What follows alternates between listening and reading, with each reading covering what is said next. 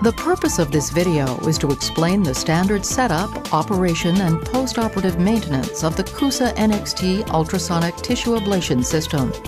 This video does not address every possible situation involving the use of this system and appropriate accessories.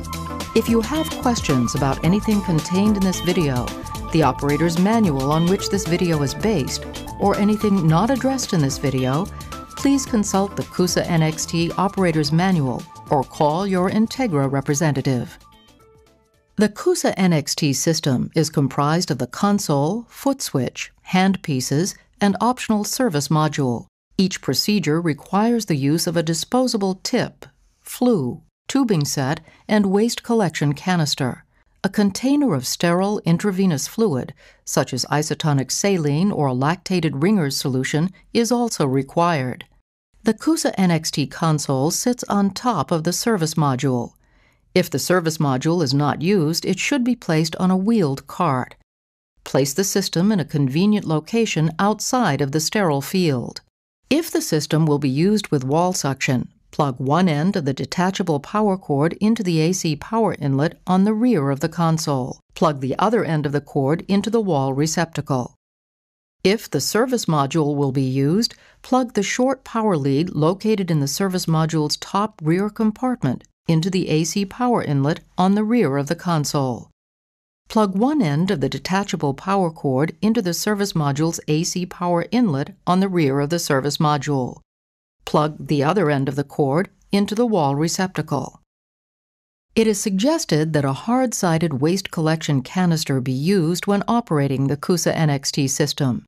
To set up the waste collection system, first place the canister into the base of the service module.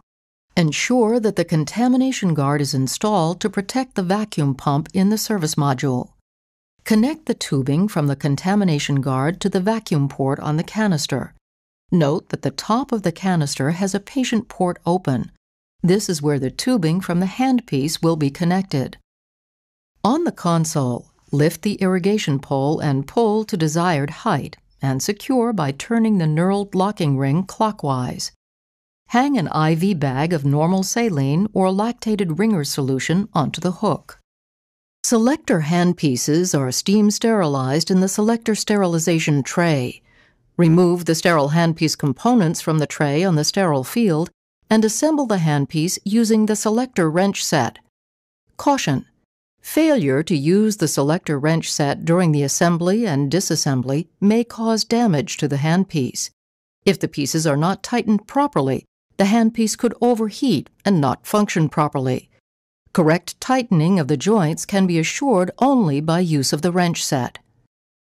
The handpiece tip assembly is composed of the handpiece, angled extension, tip, flue, and shroud. The handpiece is assembled using a sterilizable wrench set comprised of a holder and a wrench. The disposable tip and flue are packaged with a stylet that should be retained in case it becomes necessary to clear the tip during the procedure. Using the appropriate wrench set, place flat 2 of the handpiece on the holder and secure in the appropriate sized slot. Screw the angled extension into the handle by hand and then tighten in a clockwise direction with the wrench. Reposition the handle of the handpiece, securing flat 1 into the appropriate size slot of the holder. Screw the tip into the angled extension by hand, and then, using the wrench, tighten the tip by turning the wrench clockwise. Remove the handpiece from the holder and attach the black shroud onto the handpiece, ensuring that the shroud is centered and aligned with the angled extension. Warning: failure to center the shroud may lead to overheating of the handpiece due to improper alignment. Attach the clear flue by firmly pushing into the shroud until completely placed in position. The tubing kit contains a sterile tubing kit, hose clips, and stylet. Open the kit, remove the tubing kit from the wrapper, and turn the tubing kit over onto the sterile field. Locate the double lumen tubing from the center of the sterile tubing kit and connect it to the irrigation and aspiration ports on the back of the handpiece. If using the 24 kHz microsurgical handpiece, you will need the mini tubing kit. Attach the white connectors on the mini tubing kit to the open end of the tubing kit. Connect the other end of the mini tubing set to the irrigation and aspiration ports on the back of the microsurgical handpiece. Using the sterile white hose clips on the tubing set, attach the handpiece cable to the tubing set. Tubing clips are spaced at convenient intervals and can be adjusted as desired. Pass the remaining tubing and the handpiece plug off to the circulating nurse. Complete the system setup by routing the tubing through the filter connection port, peristaltic pump, and pinch valve on the side panel of the console. First, push the filter on the tubing kit into the aspiration filter connection port on the left side panel of the console. Next, following the diagram on the left side of the console, route the large bore aspiration tubing through the pinch valve and connect the end of the tubing to the patient port of the suction canister. To route the smaller irrigation tubing, first unclip the latch of the peristaltic irrigation pump. Place the IV tubing over the roller of the pump. The spiked and capped distal end will exit the top of the pump next to the irrigation pole. Ensure that the tubing is aligned with the V-shaped notches of the upper part of the pump head and close the latch. Remove the cap from the spike on the irrigation tubing and spike the IV bag. Connect the handpiece plug to the color-coded port on the front or side of the console. Plug the foot switch into the foot switch socket located on the rear panel of the console. Place the foot switch in a convenient position for the surgeon. If using the service module, push the power switch on the rear of the service module. On the rear of the console, push the power button located in a recessed compartment above the power cord. After the system computer has successfully booted up, you will see the Prime screen. Press the Start button to automatically prime the handpiece with the irrigation fluid. The prime cycle will take approximately 60 seconds. Confirm the fluid has filled the flue around the tip. You may press Prime again if fluid has not yet reached the tip, and you may press Stop at any time to turn off the priming pump. Once priming is complete, you will see the main system screen. It will display the default settings of 10% power, 3 milliliters per minute of irrigation, and 100% aspiration, unless different preset values were previously saved. The Cusa NXT is now ready for use by the surgeon. You may use the touchscreen monitor to adjust the power, irrigation, and aspiration levels. Touch of the orange up or down arrows will increase or decrease the power setting by 5%. Touching the power level scale will increase or decrease the setting by 10%, with each touch above or below the current level. Typical power settings are between 70% and 100%. When adjusting the irrigation level, each touch of the blue arrows will increase or decrease irrigation by 1 milliliter per minute. Touching the irrigation level scale will increase or decrease the setting by 2 milliliters per minute. Typical irrigation settings are between 2 milliliters per minute and 8 milliliters per minute. To adjust the aspiration level, press the appropriate green arrows or indicator bar. Each touch of an arrow will increase or decrease suction power 5%. Touching the aspiration scale will increase or decrease the setting by 10%. Typical aspiration settings are between 70% and 100%. During system operation, the information panel will display the cumulative handpiece activation time and the actual suction power, measured in millimeters of mercury. Should the surgeon wish to change system settings, power, irrigation, and aspiration levels may be readjusted at any time during the operation by touching the appropriate scale or arrow. The activation timer and system settings will be reset when power is turned off for more than 30 minutes. System settings are retained, however, when the system is powered down for less than 30 minutes, such as during intraoperative MRI imaging.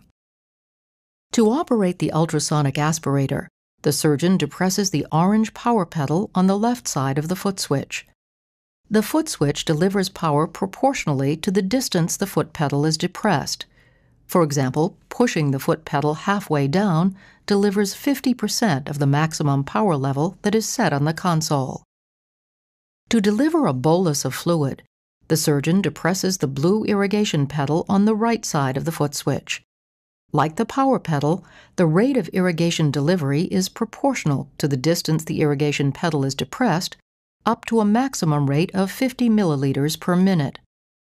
Should a system error occur, the appropriate green indicator will turn to yellow and an alarm will sound. To find a resolution to the alarm, press the flashing yellow indicator. Help information will appear on the screen with suggestions for resolving the alarm. It is advisable to occasionally immerse the tip in sterile saline during operative use. This flushes the handpiece, prevents debris from drying on the inner surfaces, and helps minimize the risk of blockage. Should a blockage occur in the handpiece, the stylet should be passed through the tip and up the central aspiration channel until the blockage is cleared. Then flush the tip in sterile saline as before. Never pass the stylet down the rear aspiration port. This may damage the handpiece. Should you wish to retain system settings for use during subsequent procedures, press the Settings button, then the Presets button, then press the Save Current Set Points button. The next time the system is turned on, the saved settings will be loaded. After the procedure, flush the handpiece by aspirating at least 100 milliliters of saline. Then remove the hose clips from the handpiece cable. Turn off the power switch on the rear of the console. Remove the power cord by pulling on the metal housing. Wipe it clean and store it in the rear of the service module.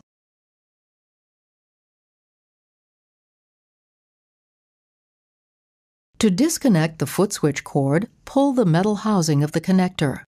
Wipe the foot switch clean. If necessary, it can be immersed in a solution of warm water and detergent and rinsed, but the connector should be kept dry. Allow the foot switch to dry before storing it in the service module. Disconnect the handpiece from the console. Remove the IV bag and twist the knurled ring to store the irrigation pole. Open the peristaltic pump latch, remove the irrigation tubing, retaining the IV bag in one hand, and close the peristaltic pump latch. Pull the aspiration filter out of the connection port and remove the aspiration tubing from the pinch valve on the side of the console. Disconnect the tubing set from the handpiece. Disconnect the contamination guard tubing from the vacuum port on the waste collection canister, then discard the canister, IV bag, and the tubing set together. Do not remove the contamination guard on the front of the service module. To clean the handpiece, prepare a cleaning solution of warm water containing detergent in a sink or bowl. Remove and discard the clear flue. Remove the black shroud and place it in the cleaning solution. Caution: failure to use the appropriate selector wrench set during disassembly and assembly may cause damage to the selector handpiece. Using the appropriate wrench set, place flat 1 of the handpiece in the appropriate sized slot of the holder. Using the appropriate sized end of the wrench, loosen the tip by turning it counterclockwise.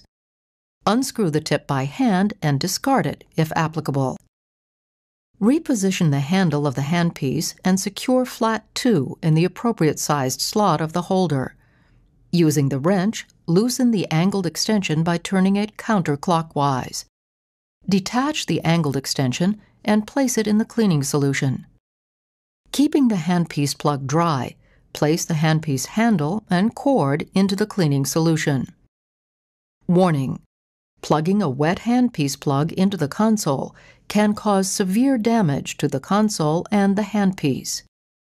Thoroughly clean the lumens of the disassembled handpiece and parts by inserting the aspiration port brush in the direction of aspiration. Always push the port brush through from the tip end of the handle. Never enter via the rear of the handpiece, as this could result in internal damage. Keeping the handpiece plug dry, rinse all parts in clean water and dry with a clean soft cloth. Clean the wrench set in the cleaning solution and then rinse it with clean water. Place the wrench set in the sterilization tray. Place the disassembled handpiece, angled extension, shroud, and wrench set in the sterilization tray. If using reusable tips, add a tip and flue to the tray. To sterilize the handpiece, follow the handpiece sterilization parameters as indicated in the Cusa NXT Operator's Manual. The Cusa NXT system incorporates an online help system. This online help provides information on handpiece setup, system setup, and troubleshooting. To access the help system, press the Help button from the main system screen. Access a specific help topic by touching a main topic, then the appropriate subtopic. Progress through multiple screens of a help topic by touching the Next and Previous buttons. If you have questions that are not answered by the online help system, review the Cusa NXT Operator's Manual, contact your Integra representative, or contact Integra Technical Support.